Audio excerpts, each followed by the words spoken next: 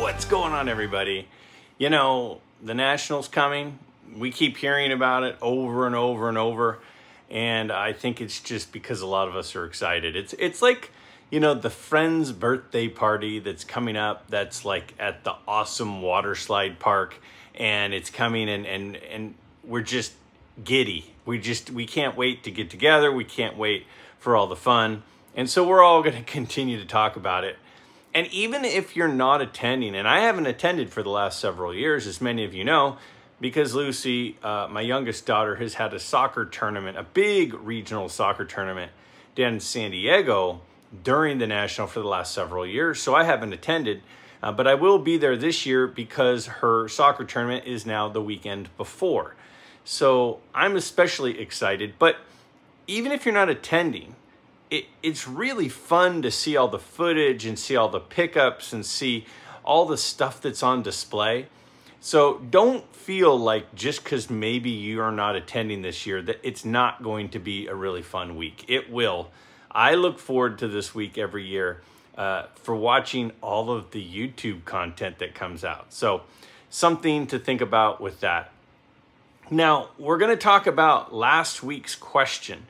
And last week's question that I asked to all of you, and again, whenever I ask a question to all of you, I'm genuinely interested in hearing your responses. I'm not just asking a question to be asking a question. I want to know what people are doing, what people are collecting, what people are thinking, and it helps to keep an idea of what's happening out there in the market, what's happening out there with the industry, and selfishly, when you guys share things, it helps me to get a better idea of whether or not it's something that maybe I should be interested in. So I think that's why a lot of us tune in, is because we want to hear what other people are doing, because they might share something that we weren't previously aware of. But before we get into your responses for this week, I wanted to show off something that was a really awesome new addition. Now, I've talked about this before. I showed this off once before, and this is something that I picked up at the Strongsville show. So to those of you that didn't see that video, or maybe you did, just as a quick refresher, Topps did an auction, the Guernsey's auction in New York City in 1989. And what they did is they sold a ton of their original artwork out of, you know, all of their storage. They basically were cleaning out their storage and selling off a lot of the artwork. And one of the things that was sold, well, a lot of them were sold at this auction, were the cartoon art on the back of baseball cards. Remember back in the 60s and 70s especially, and even some before and after, but there were the cartoons on the back of the cards. Well, a lot of that original cartoon art was sold at this auction. Now, you know, we talk about one of ones. We talk about a card is a one of one when, you know, Fanatics, Topps, you know, Panini stamps a little one of one up in the corner on the card, and that makes it super valuable. Even though it looks just like a bunch of other cards, it might have just a different color.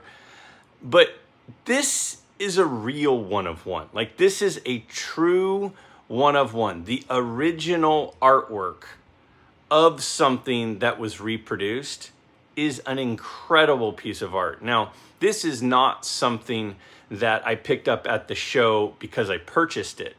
Remember, if you watched that episode, I got this at the show because it was given to me as a gift. Now, I've received many gifts from many people over the years, and there are a few that could compare with a gift like this. Now, the interesting thing, and the thing that makes it super special, is it wasn't just an incredible gift to receive this one-of-one artwork, but this one-of-one artwork has a Greg Nettles cartoon art on it. So the 1973 Topps issue, on the backs of all the cards were cartoons, like in many of the years. And this particular year, the Greg Nettles cartoon art talks about how reporters commonly misspell Greg's name, which is spelled Graig, which is how I spell my name. And so it was super cool. I remember having this card and seeing this card and going, oh yeah, I have that problem too. People always misspell my name. Seeing that on the back of the card. Now it's also more special because it's the first card of Greg Nettles in a Yankee uniform. So we have cartoon art, the original cartoon art sheet, which we'll talk more about here in a second, of the first card where Greg Nettles is in a Yankee uniform as a Yankee fan, where it talks about his name being misspelled by reporters, something I've dealt with my whole life, except not by reporters. And it was given to me, the original sheet. Now, the thing about a lot of these cartoons is as they were purchased at these auctions, what a lot of people did to maximize their profits is they cut them up. Because a lot of them came on sheets of 8 or 9 to up to like 15 of the cartoons were done on one sheet. Well, what people would do is they would cut them into individual sections and then sell the individual sections to maximize their profit. So it's harder. It's obviously very difficult to find these at all. But to find one that is a full sheet, that is the premium. That is the premier item, is the one that is a full sheet. So the one that was gifted to me was a full sheet that had Greg Nettles on it in the first card that he was on the New York Yankees, where it talks about his name being misspelled. And, you know, I was just over the moon about the generosity of this gift. So I wanted to have it custom framed. So I ended up going into a framer and I got it framed and I just got it back. And I want to show it to you. Well, here's where things get even more interesting. When I got home and I was showing this off to like family, my wife, my kids, and my parents, my mom looks and she goes, because at the Strongsville show, I then went and bought all of the cards. I bought each of the 1973 Topps cards of all of the players with the cartoon art on it. And my mom is looking at the cards and she goes, oh, I know this guy. And I'm like, what? And we're not talking about Greg Nettles. We're talking about Rick Auerbach. And I'm looking down at it. And I'll show you here in just a second. Rick Auerbach grew up in Woodland Hills, California, which is down in Southern California, up near the valley. Kind of not super far from Malibu, not super far from Northridge. And she went to high school with the guy. So there are, on the sheet that I'm about to show you, there are 10 cartoons. One of them is the Greg Nettles, and one of them, my mom went to high school with the guy at Taft High School in Woodland Hills, California. An unbelievable gift, and just the layers of connections is awesome. So I want to show you what it looks like in the custom frame that I got done. Now, how awesome is that? Now I'll put a better picture on your screen here so you can take a look at it. I'm so excited to have this as a central showpiece in the collection. An awesome gift. Just I feel super blessed to have it. You know, several of these sheets were on display in the Hall of Fame a few years ago. Then in the Hall of Fame's magazine that they send out, they did an article on the collection that was shared. They're really cool items. They're really rare items, and they're the real one-of-ones. Now, is this something or the type of thing that other people would be interested in collecting? You know, some people love this stuff, and some people, they're more into just the cards. But as you're collecting, the path in which your collection takes could turn at any moment. And again, that's one of the reasons I love having discussions and sharing opinions on my channel, is because it allows people to hear what other people think and expose you to other things that might be of interest. Maybe you weren't even aware that the original cartoon art was out there in circulation. And maybe now after seeing it, you're like, I think I want one of those. It's now on your radar. You now know it exists. You now know it's something that could potentially be found. And that's really this question for this week is, how has your collecting changed over the last year or so? Has it gone in a different direction? Has what you collected changed? Has the type of grading company that you use or not use changed? Have the players changed? What has changed in your collection and why has it changed? So let's go ahead and take a look at the first couple of responses here. My hobby preferences have really changed. I got back into the hobby a year ago. I was focusing on the 1950s and 60s cards that I dreamt of when I was a teenager in the 80s. Then I started watching card collecting community YouTube videos. I enjoyed yours, but also saw Dave Blue Jacket 66, Orlando's Collector's Dream, and Mangini's channel. I went down some rabbit holes I didn't know as much about. I always had a love for baseball history, so the pre-war stuff seemed to really appeal to me. It was a new and fresh thing. There are so many different twists and turns in that section of the hobby.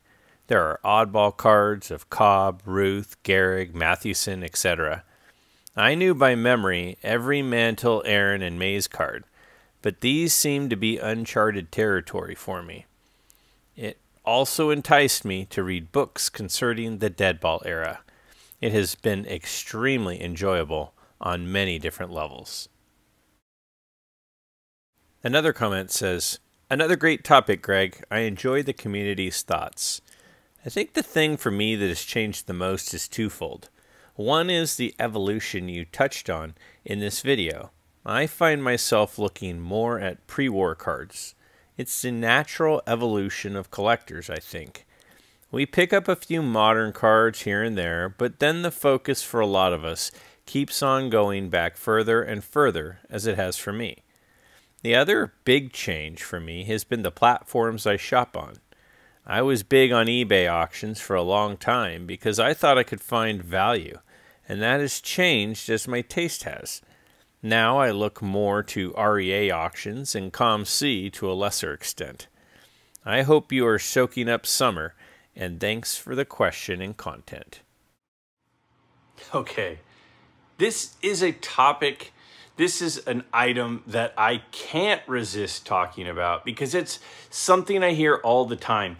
Last weekend, well, the weekend before last, 8 or 9 days ago, I was at a card show talking to a dealer friend, and he said, yeah, I'm really worried about a lot of cards from the 1950s.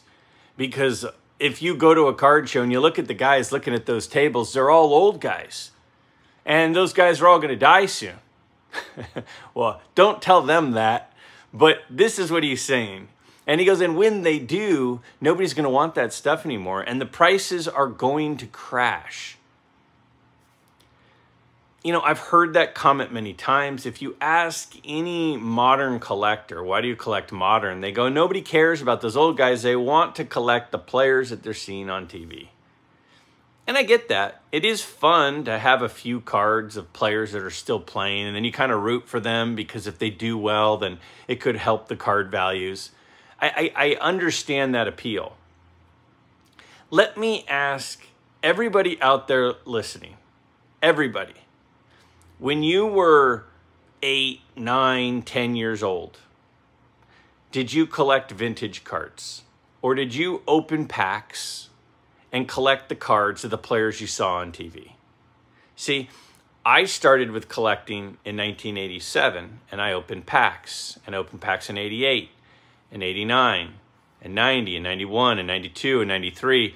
And then as I got a little bit older, I started to be more interested in some of the history of cards. And so I started looking at some of the all-time greats that were winding down their career. So in the mid-90s, I started buying cards of players from the 70s. I was buying George Brett's. I was buying Andre Dawson's. I was buying, Larry Bird rookie cards. I was buying Joe Montana cards and Ronnie Lott and Jerry Rice. And I started to go backwards. And then before I knew it, I bought my first vintage card, true vintage card in my opinion.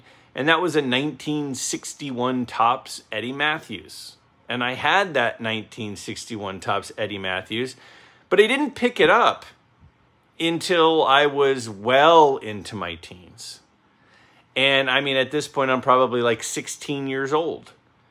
So as I got older, the appeal of the modern stuff started to wear off, and I started to go to older stuff. So then I was looking at cards in the 60s. And then soon enough, I was looking at cards in the late 50s, the 58s and the 59s and the 57s.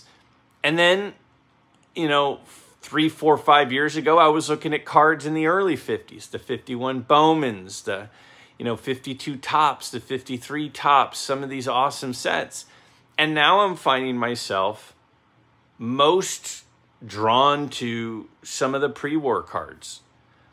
I think that as it's mentioned here, that the kind of common evolution is to go older and older and older and rarer and rarer and rarer, because it's fun to hunt and it's fun to learn.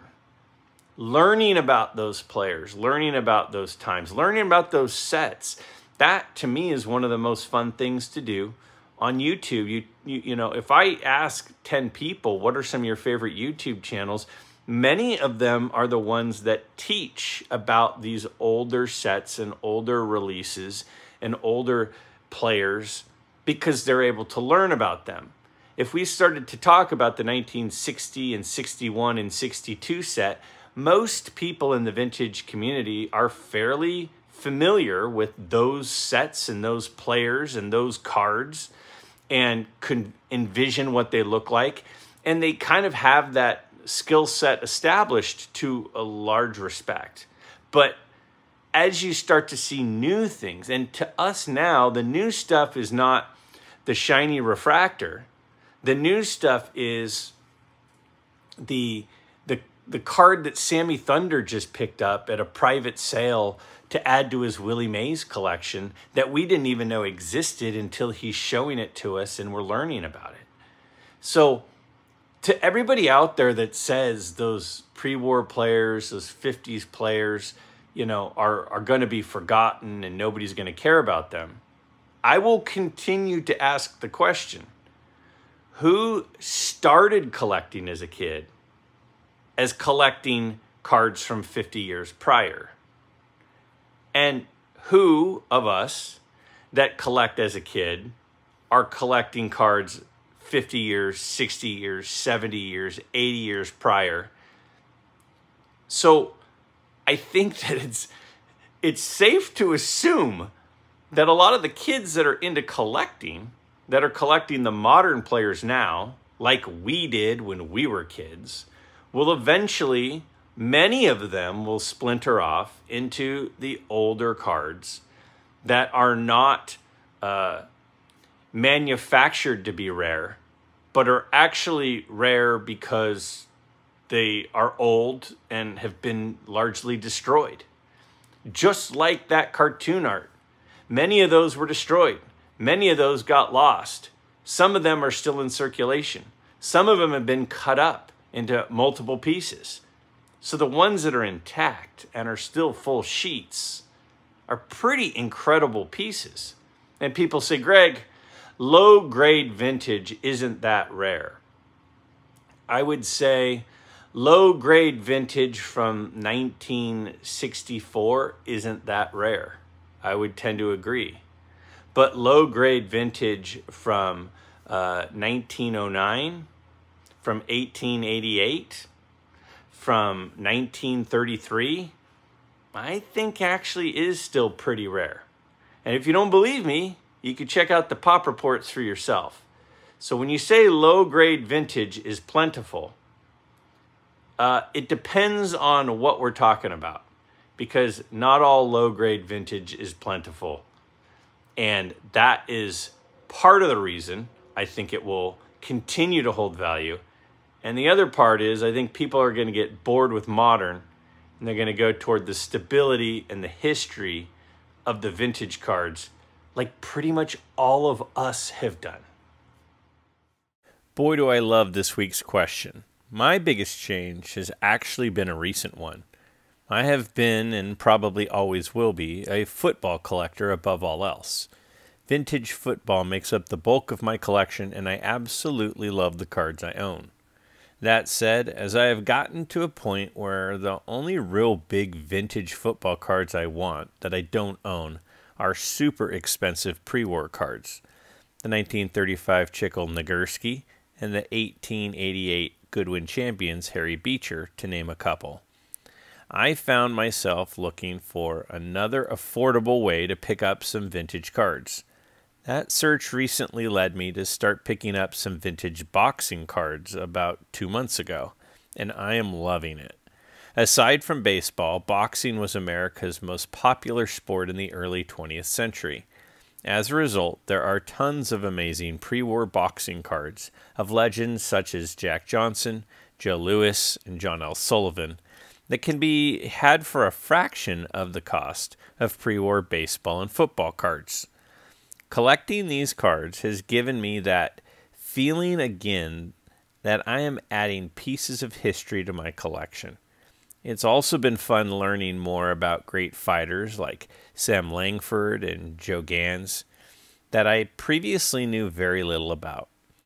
All that to say, I agree that it's always possible, and sometimes a ton of fun, to switch things up a bit in your collecting. So I love this answer, and the reason I love this answer is it's basically reminding us to stay open-minded to change.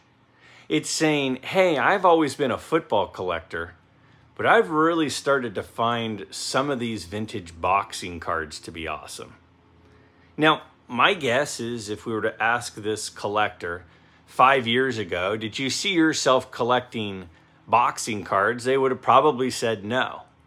But now here we are, right? And if you are right now predominantly a baseball card collector, don't completely close off the opportunity and the option to look into other sports or even non-sports. You know, don't look now, but some of the best channels, in my opinion, on YouTube, you know, Ryan from Breakout Cards, Andrew from Nuff Said Cards, they are starting to really dabble in non-sport cards. And whether it be inventors or political figures or founding fathers. And, you know, I have the affinity for the pirate cards, mostly because I'm not obsessed with pirates, but I'm obsessed with the beauty of these cards. When you start looking at some of these cards that are, you know, 140 years old, and you hold them in your hand and you're like, this piece of paper, this piece of cardboard was printed 145 years ago. I mean, that's pretty incredible. We're talking about, you know, I mean, I live in California, and California was founded in the 1840s. Some of these cards were printed on cardboard in the 1880s. 40 years after California became a state is when these cards started circulating. That's wild. And the history of it, but the beauty of the cards is unreal to me. So I take from this, consider not just skipping over some of the tables that have the things that you previously hadn't really considered. Actually take your time and look at some of this stuff. Hold some of it. Ask to look at it. And I have a feeling that you might find yourself being more intrigued by some of these other issues than you previously thought that you were. to talk about boxing specifically, you know, in the 30s, 40s, 50s, baseball was absolutely king of the world, at least king of the United States for sports fans. If you look just before that, some of the biggest guys out there, some of the biggest, most well-paid and most famous people were boxers.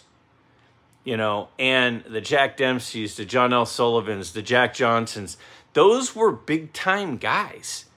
And it's kind of fun to collect things from an era where those people were the top of the heap.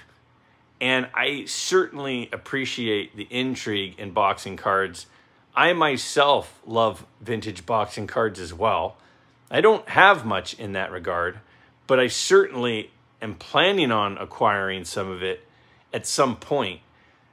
I'd just say stay open-minded to going a little outside of the lane that you're currently in, because it might be like when Dorothy opens the door to Oz and everything hits color and you just go, wow, this is a whole new world that I am absolutely excited to participate in.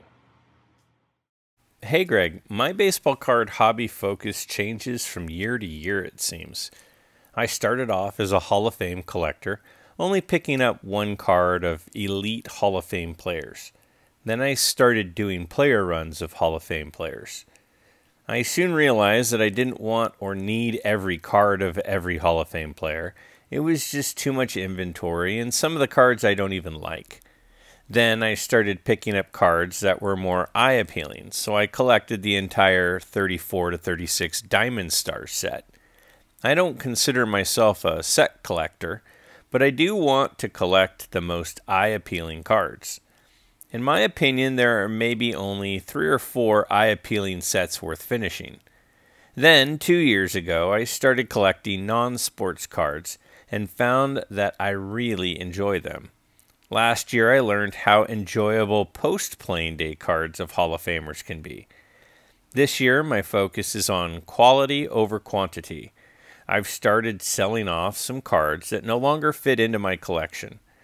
I've realized that what I want in my collection to look like long-term, and now I'm picking up cards that resemble that long-term goal. My long-term collection will consist of quality vintage baseball, vintage non-sport, and new shiny modern cards of all-time greats. I finally feel like I've settled into a focused long-term collector who is running a marathon rather than a race. Okay, now the first thing I'll say is Old Sarge Collects. He's a super good guy. He's got a super fun channel. I'm a subscriber of it. If you've not subscribed to his channel, I think that you'd enjoy it. Consider doing that. Now, as far as what he has to say, there's a few things in there that I really like, but there's one thing that he mentions that I really wanted to focus on, and that's where he talks about the Diamond Star cards. He said, I want cards with the best eye appeal, and those Diamond Star cards are absolutely beautiful. At the end of the day, aren't cards really pieces of art? They're portable pieces of art. It's like a painting that instead of hanging it on your wall, you hold it in your hand because it's small. That's really a huge part of it. You know, it's very similar to art, and it is art. And when you look at the art, don't you want it to be attractive? Do you want to have the art because it's an artifact? Or do you want to have the art because it's an artifact and you enjoy looking at it? So I think there are times that some of us collect cards because we think we should collect the cards. You say, oh, I want the set, or I want all of this player, or I want all of this year, or I want all of this team. And some of the cards you don't actually like the looks of. I would say consider making sure that you're not just buying cards to have the card. Don't just buy a card and slab it up because it's part of a run that you need. What about buying the cards that you actually like to look at? Because these are actually pieces of artwork. And that's one of the reasons that I've gone away from a card that's sharp and off-center to a card that might be less sharp and show some patina and be centered, because I enjoy looking at the centered copy more. Now, that's not to say that that's the right answer. Again, I'm not up here on a soapbox telling you my way is the right way. I'm just simply giving my response and my thoughts to what old Sarge Collects said here. And I love what he said here when he says, I want cards that look good. And that Diamond Star set is a beautiful, it's an absolutely beautiful set. And that's my takeaway, is make sure you're buying cards that you like. Now, I have several Warren Spahn cards. I have, you know, a 52 Topps Warren Spahn. I have a 49 Leaf Warren Spahn. But one of the cards of Warren Spahn that I love is the 57 Topps Warren Spahn. I love the picture. I love the picture of the 57 Topps Don Drysdale. I love it. And that's the reason that I have that Warren Spahn, and that's the reason that I want the Don Drysdale, is because I love the looks of the card. So one thing that I take away here that I think is a great suggestion, and I totally respect him taking this shift in how he collects, to instead of just collecting stuff, collecting the stuff that he finds to be the most visually appealing. Because at the end of the day, this is art, and we should like the way that it looks, because what you do with this art is you look at it. So that makes perfect sense. Hi, Greg. This is my answer to what I have changed the most over the last year. I have literally tens of thousands of cards. I used to collect cards from all eras and of different sports. In the past year specifically, I have begun downsizing the vast collection, selling hundreds of items on eBay, mostly modern, and using that money to buy exclusively 50s to 70s Hall of Famer rookie baseball and football cards in mid-grades or in PSA or in SGC slabs. I found that I was all over the place with my collecting for decades, and now I am reducing inventory and focusing on getting the sought-after cards that I always wanted. I also feel this is a great time to grab those Hall of Famers in mid-grades at reasonable prices, especially football. I just wish I had thought of this strategy years ago. Live and learn. My buddy Billy Ballgame adds, "Awesome video, Greg. Sorry I missed commenting last week. I would have loved to throw my 2 cents in on the SGC side. To answer this week's question, I think in the last year my focus has shifted even more toward rookie cards.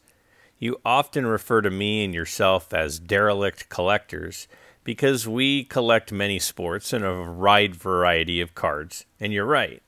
But for me, if I could only buy one card per player, it would probably be their rookie card. My budget has changed over the last year as well, which allows me to now focus on some of the bigger rookie cards that I never thought I'd be able to afford.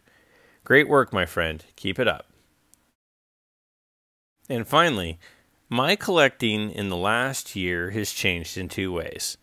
The first way is that I have focused more on centering than any other aspect. But larger thing that has changed is that I'm not pursuing rookie cards of Hall of Famers anymore. I'm trying to get my favorite card of a Hall of Famer so that I have more individual players and more money to buy cards. For example, the 1959 Topps Bob Gibson is awesome, and I'd love to have it. But I bought a really nice 1965 Bob Gibson that's 1/10 the cost of his rookie card. So now I can buy another Hall of Fame card that I like. Thanks for continuing to ask our thoughts. This is exactly why I love this. This is exactly why I love it.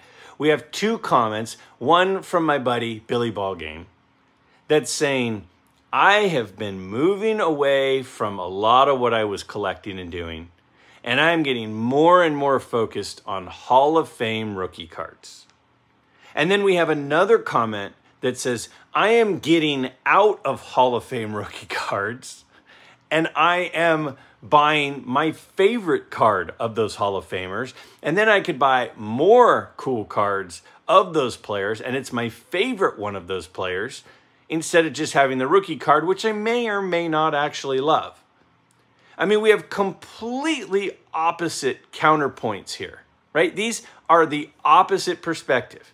We have a couple people saying, I'm getting into Hall of Fame rookie cards, and we have someone saying, I'm getting out of Hall of Fame rookie cards, and I'm getting into the cards of the players that I actually like the most. And you know who's actually right? All three of them. All three of them are right. Again, it's like I was saying a moment ago. You gotta collect what you like to look at.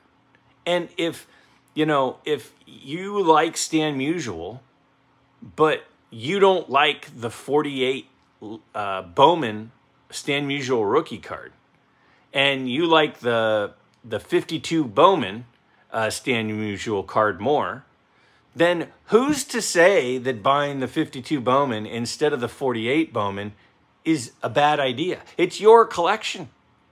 It's your collection, and it's supposed to bring you joy. I mean, do you buy paintings on the wall that you don't like the looks of, but you think other people will like them? You're like, oh man, that painting that I have on the wall is hideous, but I bet other people will like it, so I'm going to buy it and I'm going to hang it and I'm going to stare at it all day. Like, why would anyone do that? You should buy things that you enjoy. Now, if you enjoy looking at the iconic rookie cards of different Hall of Famers, whether it's a cool picture that you think is a great picture or not, but you just love the iconic look of it, then that's what you should do. And if you're a person who says, no, I hate the rookie card for that guy, but I love the third card, then that's what you should do. Again, these are pieces of art. You wouldn't buy a bunch of art and hang it all over your house that you find absolutely awful just because other people think it's cool. You would buy art that you like and says something about your personality and your interests, and when you're flipping through them, you enjoy them. That's at least what I think. So, with that said, here is my question for all of you for this week.